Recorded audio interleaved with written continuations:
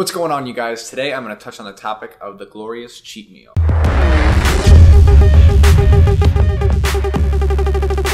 So the infamous cheat meal is something that's been around for quite a while. A lot of people feel the need to incorporate cheat meals into their regimen, cheat days, treat themselves at the end of a grueling week of sticking to their diet and getting their workouts in. And I'll be honest, personally, I haven't had a cheat meal in years. And the reason being is because when you take care of your body with general good nutrition, you control your metabolism and you stay within your allotted amount of calories each and every day and add the flexibility of enjoying your favorite foods in moderation, the cheat meal is almost obsolete. There's no reason to stay on a restrictive regimen and then overboard on the cheat meal itself. And the setbacks of a cheat meal is that there's no regulation per se. There's a moderate cheat meal, there's an all-out cheat meal, but when you, let's say eat 2,000 calories throughout the week and your body's kind of maintain this steady pace of caloric intake, and then on Saturday, let's say you eat 3, 4, 5, 10,000 calories, it really throws your metabolism off and you can actually store a great deal of body fat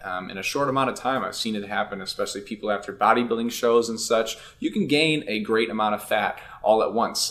Everything you eat, your body has to digest it. It's not just bypassing some of the food that you're putting into it. So if you go overboard, you can definitely notice the effects afterwards. And it sucks for people to, work hard all week, stay regimen, stay down to earth with their nutrition and their regimens, and then fall off completely, because they feel like they need to reward themselves, they need to treat, they need to let loose. And the cheat meal is just not the most efficient way to go about it. When you incorporate fun foods in small amounts, it's a lot less detrimental over time. So take a chocolate cake, for instance. If you eat the whole chocolate cake in a sitting, it takes a lot for your body to soak all that in. It cannot possibly use all that fuel and sugar in a good way.